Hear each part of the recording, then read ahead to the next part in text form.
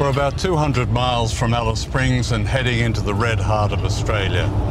It's a region known as Utopia, the poorest place in Australia. It's the home of the first Australians.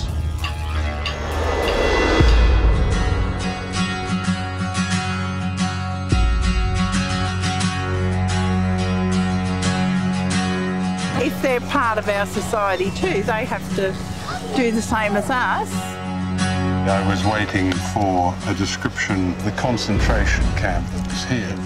Historic rottenness, play and stay. We rounded people up into our own concentration camps. No more whispering in our mind. Welfare men found us and took us, and mothers were screaming and crying and hanging onto the truck when they drove us away. We've got a lot of racist policies in our past, but this one was the mother of them all. One less loved one at Christmas. One rule for the whites and one rule for the blacks.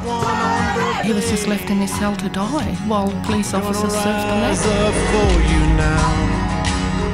You think you get all the Aborigines on your side? Every way I can. But no more whispering. I don't believe in nationalism. It gives a false sense of identity of those who have stolen lands of which they now believe that they so rightfully inherit. Rise up to make a change. Stop these killing games.